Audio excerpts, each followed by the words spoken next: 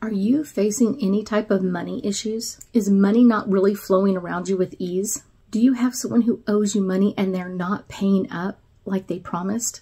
Many of these issues really start with our own issues with money. They come in because we haven't paid back someone who we owed money to in a timely fashion or the way we promised. And Archangel Ariel is amazing at helping us kind of clear out this old stale energy that we might have with money. Any negative habits that we have towards money where we've withheld it from someone else is going to come back to us, kind of that karmic thing. And now we really want to open up those avenues. So if we owe money to someone, we've got to pay that back.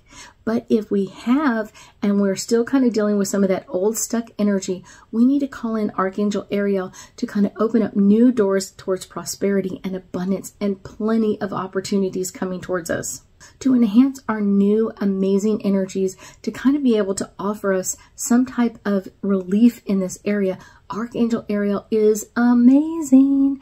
And there's a couple of things that you can do to bring in Archangel Ariel's money into your home and with amazing ease. One of the big things is you want to put some crystals specifically with Archangel Ariel's energy on it in the left corner of your home or in your space.